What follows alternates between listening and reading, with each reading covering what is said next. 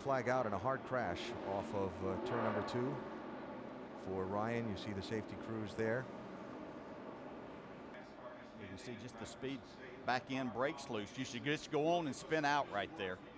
Oh, boy. Oh, gosh.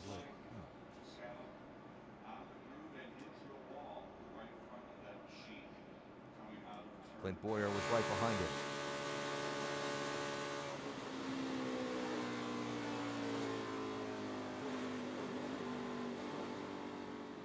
You're just so many times, once that car is out there, you're not going to save that at this speed, and you'd be better off just trying to stand in the gas, turn it left, and, you know, hard lesson learned, but Ryan Truex will know the next time that he's better off. If he are going to crash that car, the back end is much better to hit if that's the case.